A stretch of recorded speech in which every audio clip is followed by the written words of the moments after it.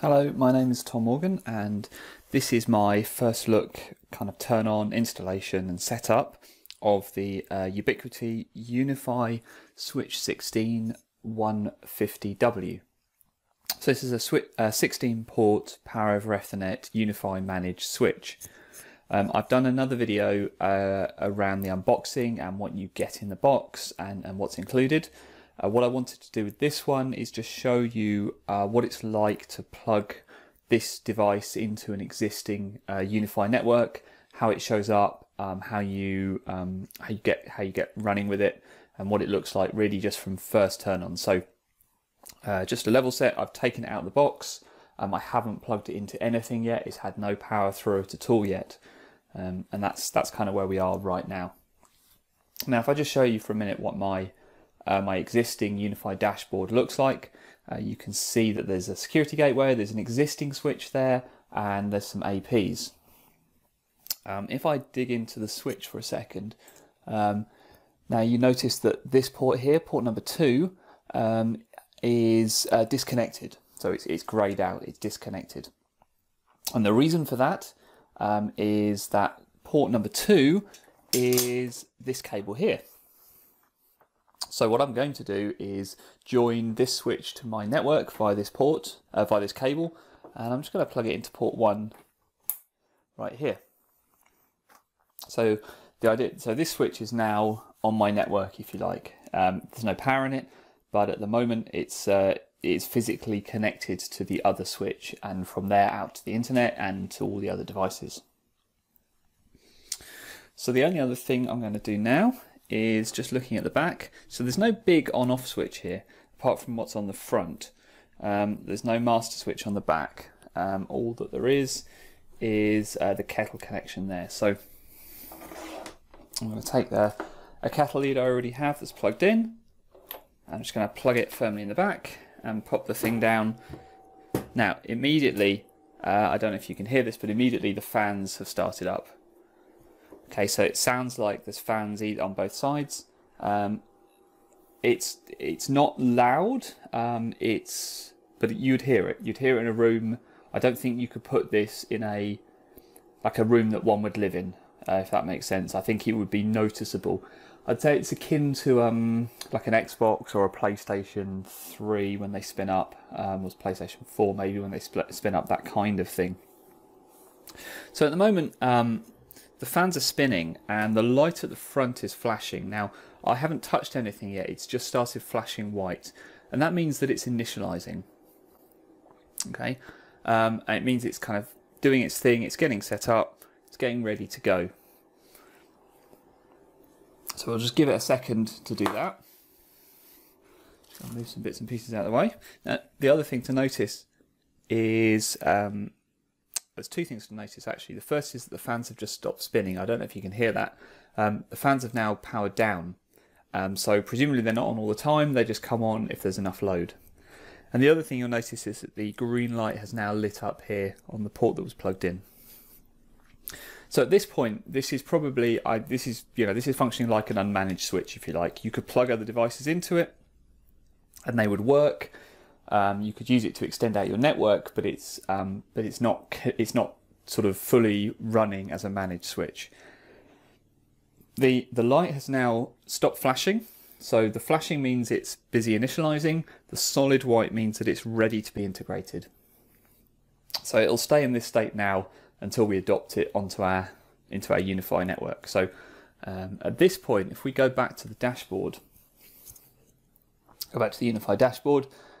And if I just click refresh, now immediately you'll notice there's a new device down here. So we've got the model, the Unifi Switch 16 PoE 150W. It's got no name apart from the MAC address. It's been given an IP address because I run DHCP on this network. And you'll notice that the status here is pending adoption. So pending adoption that's where devices go when you first plug them into your network.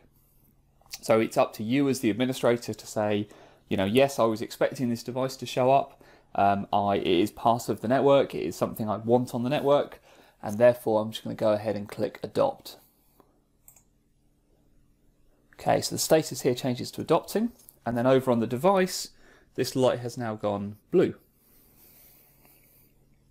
So solid blue means that it's been successfully integrated into the network and it is working properly.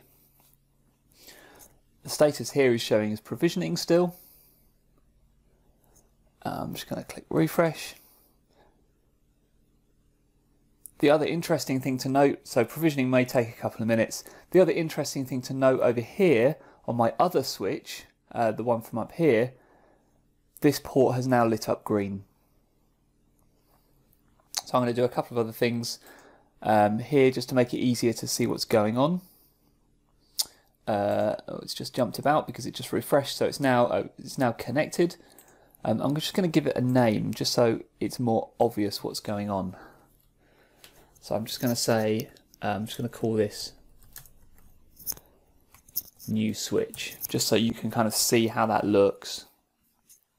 Now obviously it shows here as you'd expect, but if I go back to my first switch, the garage switch here, I can see here port 2 that was previously disconnected is now obviously showing green, it's showing connected, but it tells you the downlink.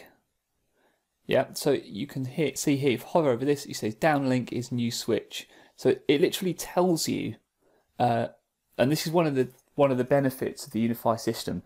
It literally tells you how everything is tied together. So you can go from that switch and say, what's in port 2? And you can say, well, the downlink is that other switch.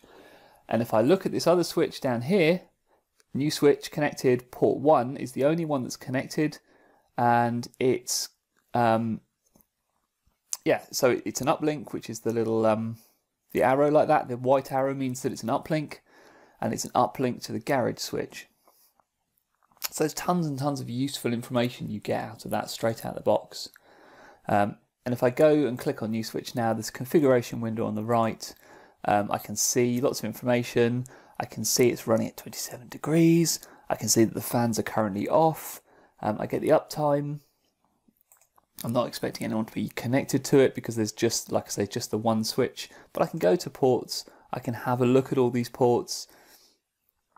I get some options around. I can name this. So I could name this port the uplink port if I wanted to, just to make it really obvious.